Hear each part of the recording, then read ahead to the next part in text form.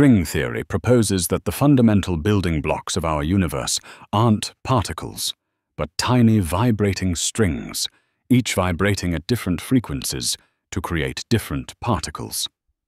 Unlike traditional physics that describes our universe in 4 dimensions, string theory requires 10 or 11 dimensions, with the extra dimensions curled up at scales too small to detect. For decades, physicists have struggled to reconcile quantum mechanics, which governs the subatomic world, with Einstein's general relativity, which explains gravity and the cosmos. String theory offers a potential solution to this conflict, providing a framework that could explain everything from the moment of the Big Bang to the behavior of black holes.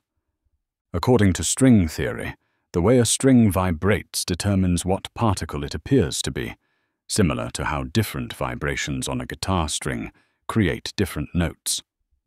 M-theory, an extension of string theory, suggests our universe might be just one of many brains floating in a higher dimensional space, occasionally colliding to create big bangs.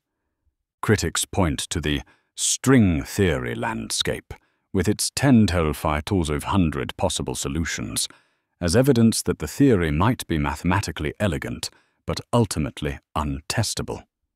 Despite decades of theoretical work, string theory remains unproven, as the energy levels needed to test its predictions directly are far beyond what our current technology can achieve.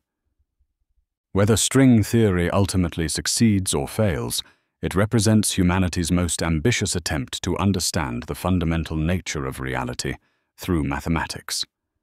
String theory reminds us that in our quest to understand the universe, we continually push the boundaries of mathematics, imagination, and what it means to truly comprehend the fabric of reality itself.